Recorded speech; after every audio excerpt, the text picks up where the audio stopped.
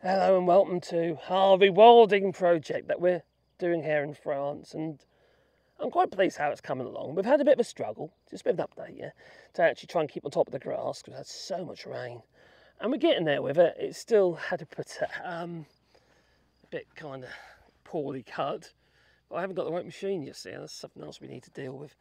Well, I just can't afford one at the moment, so we're talking about quite a bit of money. Yeah, topper. And there's this field here. We've got 2 hectares that we're planting with trees, and we're designating areas for, well, for the little birds and the bees and the little critters and what, you know, such as this area here. So this is one of the cords that goes up to that tree line in the back there, and so that area there we're going to actually allow just to do its thing. You know, we're not going to cut it. We're just going to leave it now. It might get a case we've got to go in there and have a bit of a clear out. Otherwise, it's going to be an absolute mess, and we've got to think about the adjacent land over in the distance over there as well. So we've got to be careful that we don't upset the farmer. So, but you see, over here we have actually got a row of coppers. They're not coppers yet. They've been planted. They were planted last year.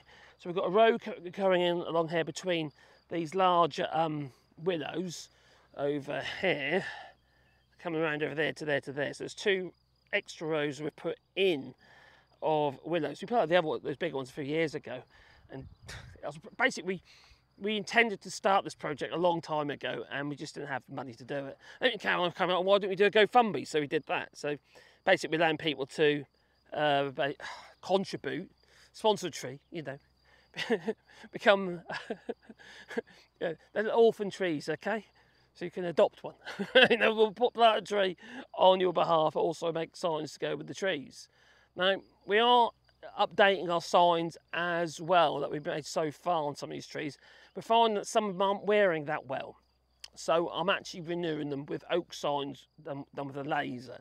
So always we get more information on them. So if you already had a sign, and I put it with a tree, if you want to change what's actually on the sign, let us know, and we'll do that for you. That's not a problem, because we're going to be updating them anyway. And I'll go on to our list of things to do. But you see, with this particular area here, as you can see though, this has actually been cut this year once already. Actually, no, twice it was cut early in the season. But now we decided with all that extra growth, we are going to leave it and allow the actual, just nature just to do its thing.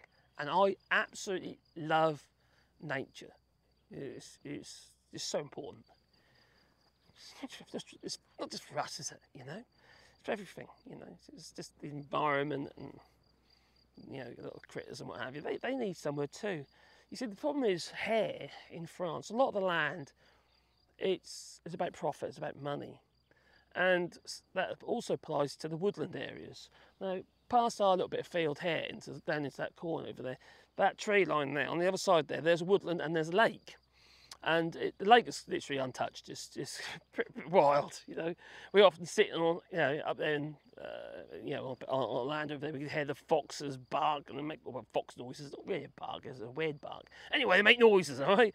And we get the frogs in the lake and what have you, little green elves, and they're doing all sorts of weird and wonderful noises. And we see the hawks and the buzzards, and you name it, you know. It's lovely. It's absolutely lovely living here. So that is great for us as well, obviously. But the thing is, because it's managed land over there, same with all the farmland around here, it's about profit. They keep chopping the trees down. Now you can't see what you can't see is, you see, it's a bit like when the old pikey's going on and trying to sell you a carpet, and they chop the middle out. You know, that's what they're doing with all these woodlands and these forests. They're cutting whopping great holes out of oak trees and what have you. And these habitats are getting lost. It's really sad to see. And you see these whopping great oaks, you know, 100-year-old oaks, and they're just felled, as though they're nothing. And I find it quite a shame. I really do. So we're planting a variety of trees on this land here, and being that we're going to be here for a while, we're not moving anywhere, you know. So we'll be custodians here probably until the day we die. So end of the day, once those trees get to that stage, a bit big. Hopefully they'll get left alone, you know. especially if it's left to our family, to our kids and stuff like that. But they're the same mindset as me. So we hope that we can manage this land for as long as we possibly can, for the benefit of the land, not necessarily people. You know, we are a side effect of the benefit to us as a side effect. You know, it's about the critters, isn't it? You know, it's about the critters, about the land, it's about the air, it's about the grass, it's about little biostructures and stuff like that. You know, that's what's important. It really is. And unfortunately,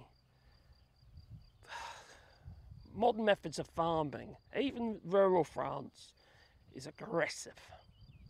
It really is aggressive, and I hate to see it. There's sounds that when we're just sitting there, maybe have a glass of wine, what have you, and there's certain sounds that make me cringe. Actually, there's one in particular, the sound of a chainsaw. You can hear it in the woodlands and stuff. You can hear the chainsaws, you can hear the log splitters. You can hear, half of the woods just getting burnt, you see. It is criminal. Now, you consider in France, for instance, not France, in the EU, they just brought out the deforestation bill, which basically means products that come from land, you have to prove its origin, that it's part of the associations and what have you regarding looking after the wood as responsible sources and that. There's nothing responsible what I've seen here in France. Well, I'm in France, it's not responsible. No. It really isn't. Now, I understand coppicing and all that sort of stuff. Yeah, fine. You're talking about chestnut, but a lot of these trees, once they're down, they're dead. You know, that's it. But even if they are coppers, you see, it doesn't save the animals, does it? You know. They do it quite often. It's done over the winter, and all the hedgehogs and all that stuff. The animals are hibernating. And then comes in this heavy machinery and you just crush them while they're asleep. That's just sad. It's just sad. It feels wrong. And this day and age, it's all about how much money, how much profit I can get from it. And some of the farmers here have got a lot of money. I mean, they're wealthy. You might not think so, but many of them are very, very well. Not all, obviously, but our local farmer, he's worth a flipping bomb, he is, you know. Works hard, fair enough, you know, but I just wish they're a little bit more sympathetic with the land. They say they're custodians of the land, but no. I would say they are the destroyers of this land, unfortunately. But, you know, if we can compensate a little bit by basically, donating our land here just to the trees and to the animals and stuff like that, that's what we're doing, you know.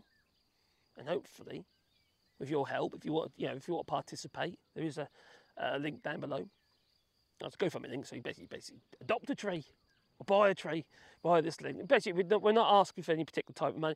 Whatever you can give, it goes to the project. Whatever it is, we will plant a tree on your behalf, and I will make a sign. If it's a 5, if it's a 10, if it's 20 quid, you know, or more, or whatever, you know, multiples off, you know, we will put it into the project, because we've got a separate bank account for it, you see. It's just, I do admit, it does make me feel good.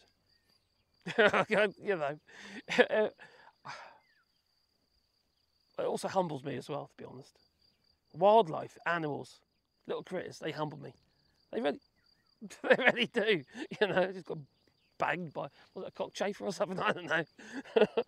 But, yeah, I just love it. So I do get something out of it. So, you know, it's not. Yeah. Anyway, do you want to be part of it? Follow the link down below, and I'm uploading more and more videos now because we can actually get on again since the rain has stopped for now. Don't forget, link down below. Have a tree, okay? Over 1,000 trees or 2 hectares of land we're doing. If you want to be part of that, like I say, it's GoFundMe link, and you have your own tree. In memory of a loved one, have your pet. But also, we're making bat boxes, bird boxes, and other animal little habitats, little houses for animals, because they need somewhere to live too, you see. Doodaloo.